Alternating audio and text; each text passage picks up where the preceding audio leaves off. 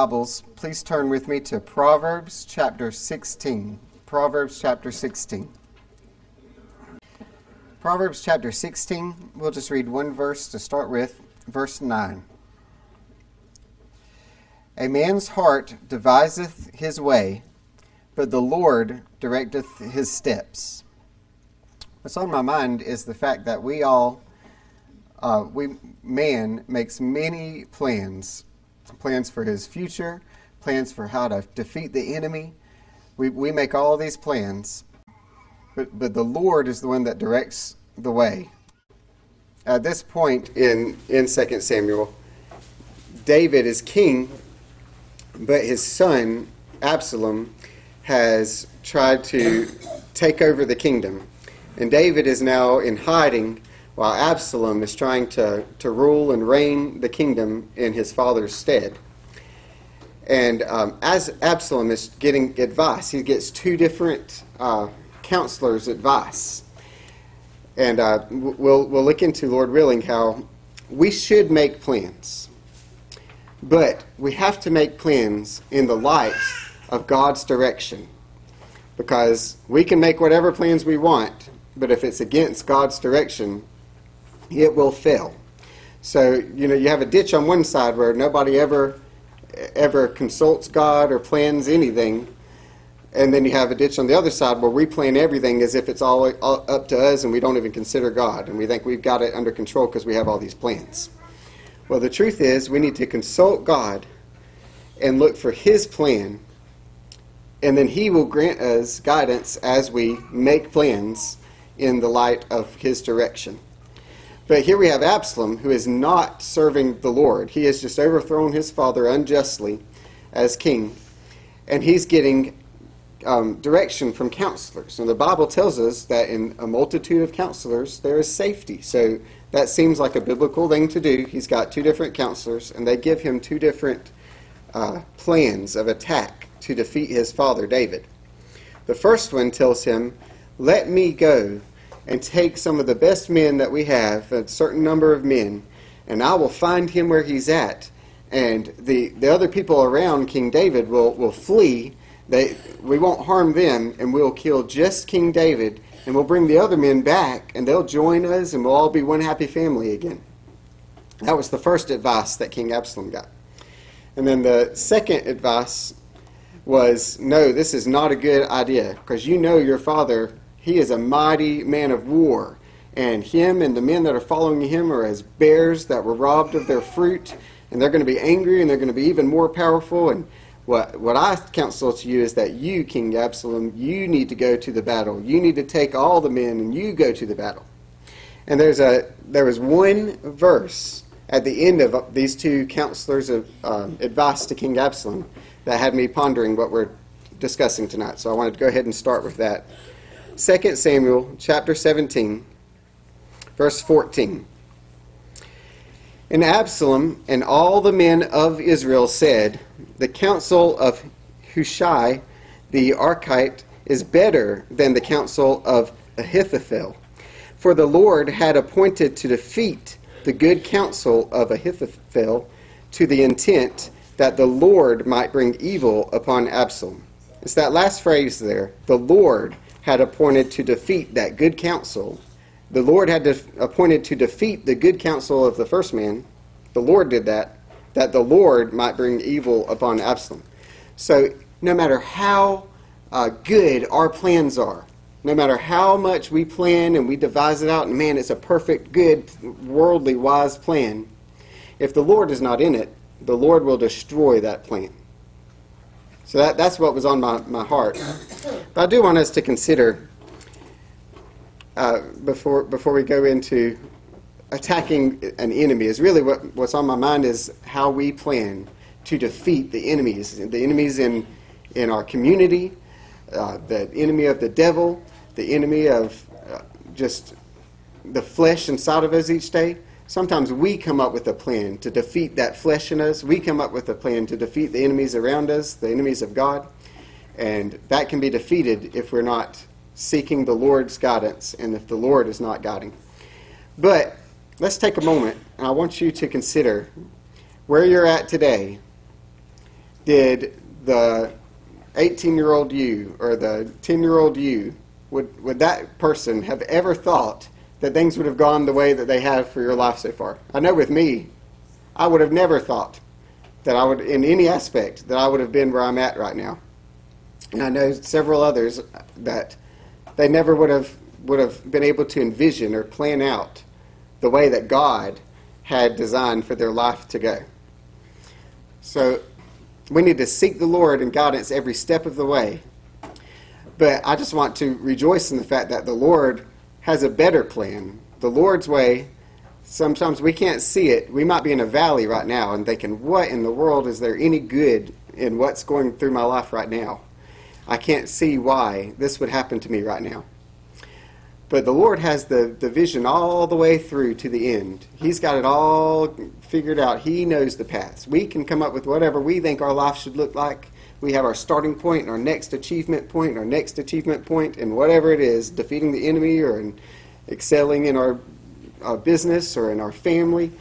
We have all of our ideas of how it should go and the straight line upwards that we think it should go. And the Lord's plan has hills and valleys, and there's a purpose in it all, and it teaches us. Turn with me to Proverbs chapter 15. Some of the things that hinder us is we put our trust in worldly things. We have a plan, and we put our trust in that plan. Things like riches, things like our stored food. Those are some natural illustrations, but we also think of our wisdom and our education and how our past experience. We think we've got this next thing up ahead because I've already handled that before. Consider the children of Israel whenever they were entering into the promised land and they were up against the great walled city of Jericho. Well, they were fearful then. They had an understanding in their heart that they could not come up with a plan that would win. But they sought the Lord, and the Lord gave them a plan that would make no sense to any of us in our flesh of marching around that city for those 7 days and then marching around 7 times and blowing the trumpets and screaming. And we would not have come up with such a plan. But they followed God's plan and won that battle. And I believe many of them became prideful after that. That was one problem. And there was at least one man who broke God's commandment after he delivered the city of Jericho to them. And he took some of that spoil from that town and hid it away, and that was against God's command. So then they come up to this next town, the town of Ai, and it's much smaller than Jericho. And then they start to think, we have this now. We can come up with a plan ourselves, and we can defeat Ai without seeking the Lord. Y'all see how we can do that so fast? One minute they were terrified of Jericho and obeyed God, and God blessed them to defeat Jericho. Then there was sin in their camp, and they didn't address the sin in their camp. That alone will defeat your plans. You can have the best plan in the world for the next thing that you think God would have you to do to defeat these other enemies around us, but if there's sin in your camp, I don't care how sinful the other man is. The Bible talks about how if we will not repent, how if a nation will not repent of their sins, a land that's worse than them, that's a more heathen nation than them, will come and take over that land because God had blessed that land, and there was sin in its camp. So there was sin in the camp of the children of Israel, and they didn't address it, and they became prideful and didn't seek out the Lord, and they just sent a few men to Ai, and there was a disaster that happened, and men died because there was sin in the camp, and they got prideful, and they didn't seek God's plan. So consider that. Proverbs 15, look with me at verse 22. It is good for us to seek counsel. I want to establish that first because the devil will have us jump to the opposite ditch. We do need to seek counsel. We do need to make plans in the Lord. Proverbs 15 verse 22. Without counsel, purposes are disappointed, but in the multitude of counselors, they are established. Turn with me to the New Testament, Luke chapter 14. while you're turning to Luke chapter 14, consider how Jesus told the people that were following him, they were asking him about when the end of Jerusalem would come, when the end of that world would come, and when these disasters would come. And he says, you can look at the clouds, and you can see the storm is coming, and you plan for that storm. That's a good thing. He's not saying that that was a bad thing. You can see the storm coming, and you plan for that natural storm. But his rebuke was, but you can see the signs all around you of this spiritual storm, if you will, of this judgment coming, and you don't prepare for the judgment of God. You prepare for that cloud that's going to come rain on you, but you don't prepare for the judgment of God. So it's good for us to plan in the Lord, for us to remove the sin in our camp, for us to consider what God would have us to do next. Look with me at Luke chapter 14, beginning in verse 25. And there went great multitudes with him, that is Jesus. And Jesus turned and said unto them, If any man come to me and hate not his father and mother and wife and children and brethren and sisters, yea, and his own life also, he cannot be my disciple. And whosoever doth not bear his cross and come after me cannot be my disciple. Let me pause there. I believe that those two verses, I almost didn't plan to read those, but the Lord directed me on how important those verses are. Because one of the things that messes us up in our plans is our motivation for our plans. I believe sometimes we make plans for the sake of our love for our spouse over our love of God. Sometimes we put our family members above God. And we'll make a plan for that person that we love in the flesh more than we love God. And that plan will fail. We have to move forward for our love of God and to glorify God. And sometimes that will hurt the closest family members you have to you. And then he goes on. It's not just loving your father and your brothers and sisters and your spouses more than God. We love ourselves more than God. And we make plans, this is probably the most often mistake we make. We make plans for selfish gain. And we are good at lying to ourselves. Y'all know that? Everyone in here knows what I'm talking about, I believe. We lie to ourselves and say, man, we're making this plan so that we can glorify God. But if we search our heart, God knows our heart. And if we search our hearts way too often, we are planning these things and fooling ourselves into thinking it's for God, and really it's just for ourselves. So that's the caution that God has for us tonight in those two verses. We need to die. For us to carry out God's plans, we need to die to ourselves every day. Mortify this flesh every morning that we wake up. Every day we have to kill it again, because it'll rise back up. Mortify all the desires of our own flesh and seek the Lord in His direction. Look with me as we continue. So Jesus tells them, you can't love your father and your family and yourself more than me, or you won't be able to follow me. Take up your cross and suffer with me daily. Verse 28. For which of you, intending to build a tower, sitteth not down first and counteth the cost, whether he hath sufficient to finish it, lest haply, after he hath laid the foundation, and is not able to finish it, all that behold it begin to mock him, saying, this man began to build and was not able to finish.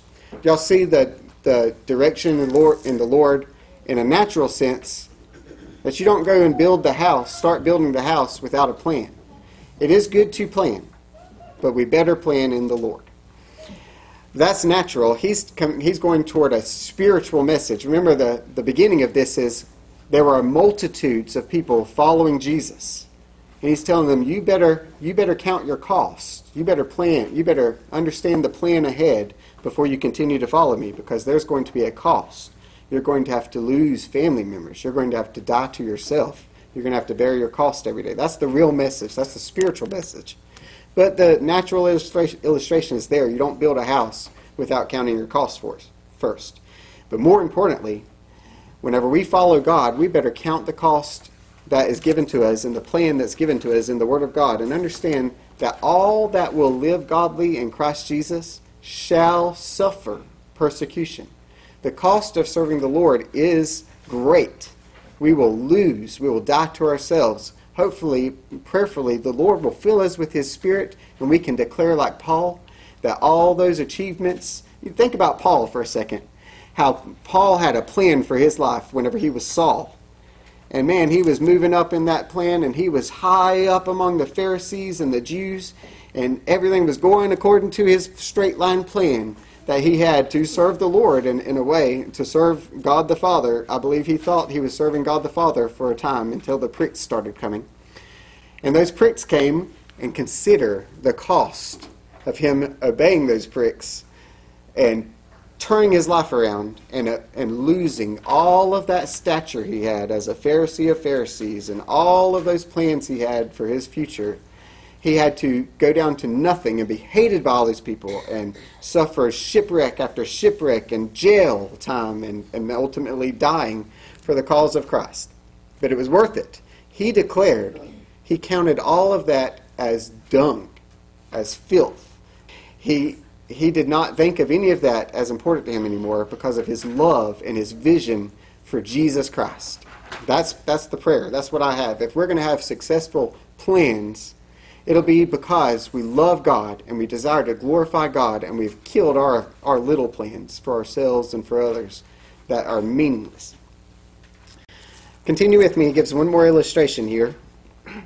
Verse 31, or what king going to make war against another king sitteth not down first and consulteth whether he be able with 10,000 to meet him that cometh against him with 20,000? Or else, while the other is yet a great way off, he sendeth an ambassage and desireth conditions of peace.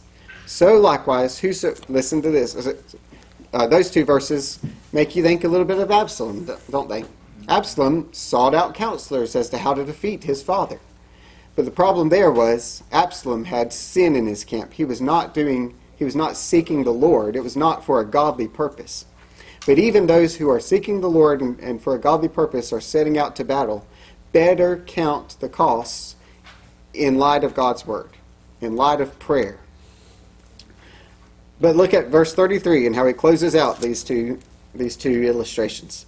So likewise, whosoever he be of you that forsaketh not all that he hath, he cannot be my disciple. So the instruction there is, you better plan to lose everything you have, family and your own life, to follow me. But the reward is so great to follow Jesus and walk with him and to know him intimately every day and to be in the kingdom of God and have that righteousness and peace and joy in the Lord. He's already saved us eternally. I believe everybody in here understands that. The Lord has already bought his people and paid for them on the cross. Whenever he died on the cross and he said, it is finished, he purchased us and we are saved in an eternal sense. But those people who are his people, who he has filled, who he has caused to be born of his Spirit, those people have to choose to follow him in order to feel his love every day, to know him intimately every day, and to walk with him each day. And for us to do that, the cost is great, and we better plan for that. We will be like the parable of the seeds that are thrown. If we aren't prepared to lose everything we have, the cares of this world will choke us out, and we'll stop following Jesus. Turn with me to Psalm 20. Psalm 20, the 20th Psalm. I know we know these things, and I could just declare to you, you know the Bible says, trust not in your riches. Trust not in your stored up guns and ammunition. Trust not in your food. But let's read it from the Word of God. Psalm 20, verse 7 and 8. Some trust in chariots and some in horses, but we will remember the name of the Lord our God. Some trust in their mighty things that they have, but we will trust in the might of God, who can just, and all of those things that we have are gone. You remember the parable of the man who had his storehouses full of his wheat. He thought, what will I do? I'll just make myself merry. I have more wheat stored up in these houses than I could possibly ever use. And the next day his life was required of him, and all of that went to waste. Turn with me to 1 Timothy chapter 6. 1 Timothy chapter 6, beginning in verse 17. Charge them that are rich in this world, that they be not high-minded, nor trust in uncertain riches, but in the living God, who giveth us richly all things to enjoy, that they do good, that they be rich in good works, ready to distribute, willing to communicate, laying up in store for themselves a good foundation against the time to come. You see the planning? There is planning here, but it's not relying on the riches. If we're rich in this world, we too often will relax, actually. We won't plan anymore, and we will rely on those riches instead of looking to God for the plan of setting up for ourselves being rich in good works toward God and serving Him for the time to come. Because there's a time to come. We have times where God comes and He purges us with fire. And if we have wood and stubble and all of these wicked things in our hearts and in our lives, well, He'll remove them. And we need to seek the Lord before those times come and prepare for the times where we will go through hard, difficult times and be tried and be purged in the fire. Or else God can come, and if all we have left in our hearts is wickedness in a timely sense, then He will put us through a hell on earth as a judgment because we have not prepared for the Lord coming back periodically in our lives to take account. So He says to prepare. Look at verse 19 again. Laying up in store for themselves a good foundation against the time to come, that they may lay hold on eternal life. And that eternal life is here now. It's the abundant life. Eternal life is to know God and to know Jesus Christ. In the same way, as Brother Clay mentioned this morning, that knowledge is a love of God like a husband and a wife. The same way the Bible says that Adam knew Eve, his wife, and they conceived and bear a son. That intimate knowledge of God.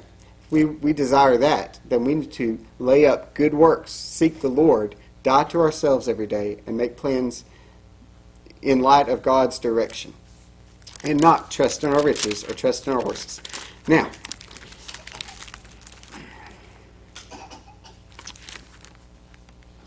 turn with me while we're here in the New Testament to James chapter 4. James chapter 4. We're trying to consider here making plans in light of God's Word and not trusting in ourselves and our own plans. James chapter 4 gives a very clear direction for how we ought to speak about our plans for the future and our plans for tomorrow. Look with me at James chapter 4, beginning in verse 13. Go to now, ye that say, today or tomorrow we will go into such a city and continue there a year and buy and sell and get gain. Do y'all see the fleshly plan he has here? This man that speaks this way, which is us, way too often, this man that speaks this way says, all right, I've got this plan, and tomorrow I'm going to go here, and I'm going to buy and sell this thing in this town, and I'll go here, and look how much gain I'm going to get from that, and it's going to build up this thing, and then I'll be set. Y'all see the planning that's happening? And we do this too often. Whenever God blesses us to be successful, that's whenever we need to be the most cautious. Because at that time we think, oh, well, we've got this the next time. Remember Jericho and Ai. Jericho, God blessed them. They got lazy in the Lord, and they were defeated at the small town of Ai. It happens to us all too often. And whenever God blesses us, we need to give Him the glory, acknowledge Him, and continue to seek Him. Somebody told me not too long ago, just a couple of days ago, they were talking about how that saying, that I believe there's truth in this saying, it's not from the Bible, but there is a pattern in the Bible of this happening, where good men create good times. Strong men create good times. Good times can create weak men. That's what I'm warning against. Whenever God blesses you, it's easier. We're prone to get weak in those times because we feel like we succeeded. So good times can create weak men. Then weak men can create bad times. And bad times create strong men. And you see it in the nation of the children of Israel.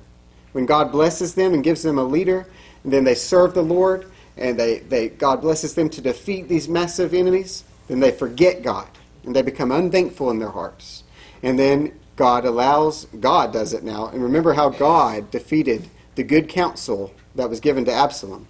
God will defeat good counsel. So even if you think you've got good counsel in those high times, if we forget God and we're unthankful, God will defeat the good counsel, and they'll be driven to terrible times. And they were given over into being slaves to other nations and serving other nations. And then they were in such a desperate state that they remembered God and sought the Lord, and God heard their prayers and gave them another judge, or gave them another man who would seek the Lord, and God would bless them out of that time. And then they would fall again, and it was this over and over again. That pattern is biblical. But it doesn't have to be. There can be a remnant. There is a remnant that God preserves, and God gives us the choice in those good times to continue to plan in God's way, seeking the Lord for His glory, not just to avoid the bad times. Because if that's what our motivation is to avoid the hard times, God will give us those hard times. You remember the children of Israel before they went into the promised land. Their fear was that their children would die because of these great giants and great walled cities. And God showed them the opposite. They died in the wilderness, and their children lived and went into the promised land and defeated those giants. So our motivation is very important whenever we're trying to serve the Lord in our plans. And again, we deceive ourselves too often to think our motivations are good. Search your heart. Pray, search your heart. God knows it already. You may not even know it. Search your heart for what your motivation truly is. James chapter 4. We'll read verse 13 again. Go to now, ye that say, today or tomorrow we will go into such a city, and continue there a year, and buy and sell, and get gain. Whereas ye know not what shall be on the morrow.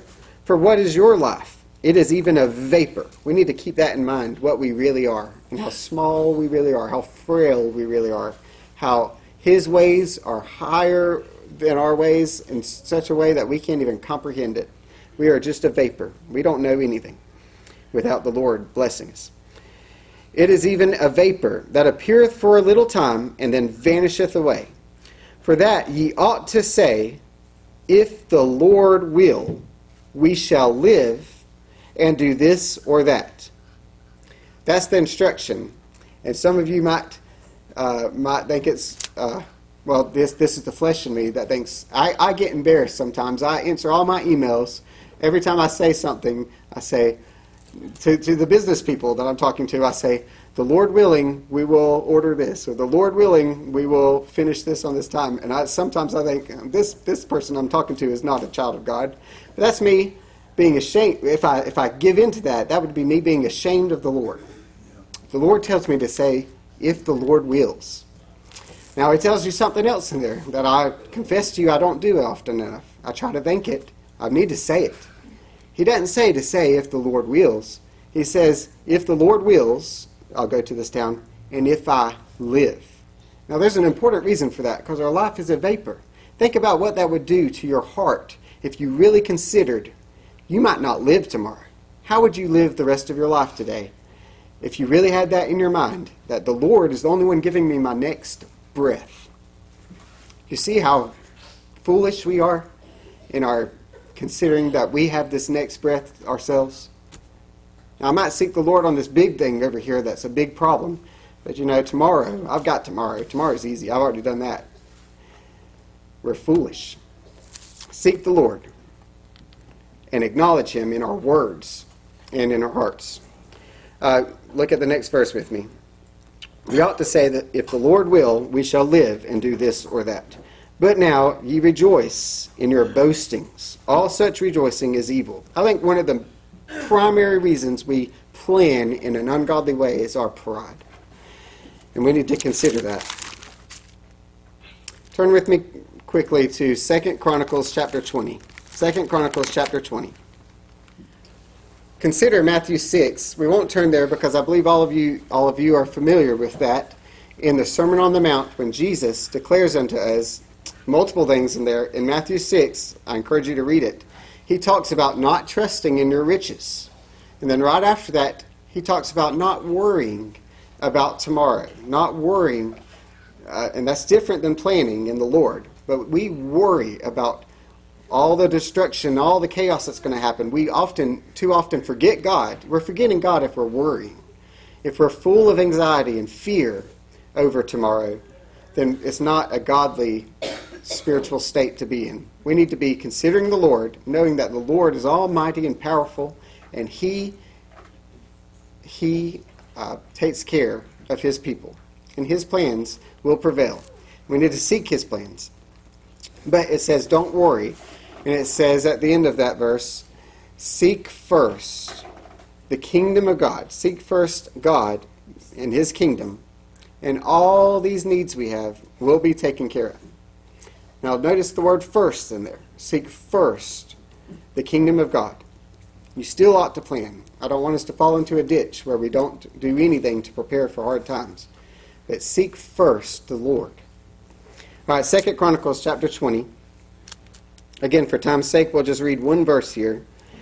But this is where King Jehoshaphat is met with an impossible situation, where multitudes, 3 armies, are coming up against the children of Israel. And he does the perfect thing here to seek the Lord. And he prays to God Almighty. And look at the wording here in verse 12. Jehoshaphat is praying, O our God, wilt thou not judge them? For we have no might. You see how he acknowledges he has no strength of his own. We have no might against this great company that cometh against us. Neither know we what to do. How many times have we all felt that way before? How many times, I know many in here, I don't know what to do. I see this problem ahead. I know I'm not strong enough to handle it, and I have no clue what to do next. Well, this is our instruction, what Jehoshaphat said. He acknowledged that too. He has no might, and neither know we what to do, but our eyes are upon thee. We need to pray and seek the Lord for the plans in our lives, or else they'll be defeated. If we go on thinking we've got this, they will be defeated. And it'll be because it's not the right motivation, and we are prideful thinking we can do it on our own. In closing, we have a couple minutes. Turn with me to Proverbs chapter 3. Proverbs chapter 3, beginning in verse 5. Trust in the Lord with all thine heart, and lean not unto thine own understanding. In all thy ways acknowledge him, and he shall direct thy paths. In all thy ways acknowledge him, and he shall direct thy paths. Don't lean on our own understanding. Be not wise in thine own eyes. Fear the Lord, and depart from evil. It shall be health to thy navel, and marrow to thy bones. That's my prayer, for Christ's sake. I would like to, Brooks, I'm going to put you on the spot. I would like for Brooks, if you will, I'll come up here with you. Brooks came up with a song for this passage. Proverbs 3, you okay, Brooks? Proverbs 3, 5 through 8, and I try to teach it to my children, and I think it's good for all of us to hear, and all of us to learn, and have this song in our heart as we walk through each day. So, Brooks, if you'll come up, and any children, Elliot, if you would like to come, and Adeline, if she's in here, if y'all come up and help us sing this, it's Trust in the Lord with all thine heart. Y'all come sing this with us, and then we'll close. Trust in the Lord with all thine heart, and lean not unto thine own understanding. In all thy ways acknowledge him, and he shall direct thy paths. Be not wise in thine own eyes. Fear the Lord, and depart from evil. It shall be health to thy navel,